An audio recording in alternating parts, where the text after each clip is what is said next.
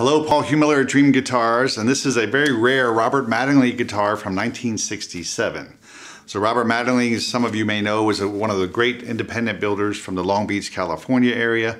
He was known for doing his own thing. He was a self-taught builder, so he wasn't copying a lot of things. He was, which made his guitars have an original voice that many players over the years have just loved.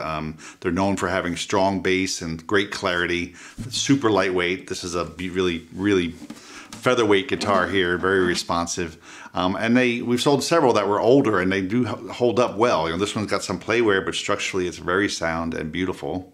And sounds great, very clear and balanced. The balance is the main thing I heard in this instrument the moment I touched it. So a great guitar for recording or playing live, or for the lucky student at home. It's a flame maple on the back and sides with spruce on the top. Here's the flame maple, really beautiful.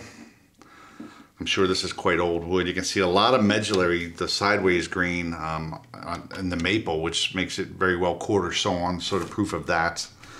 And again, you know, it's got some playwear and stuff on it, but it's got a Gopiador clear pickguard here, so the top has been protected.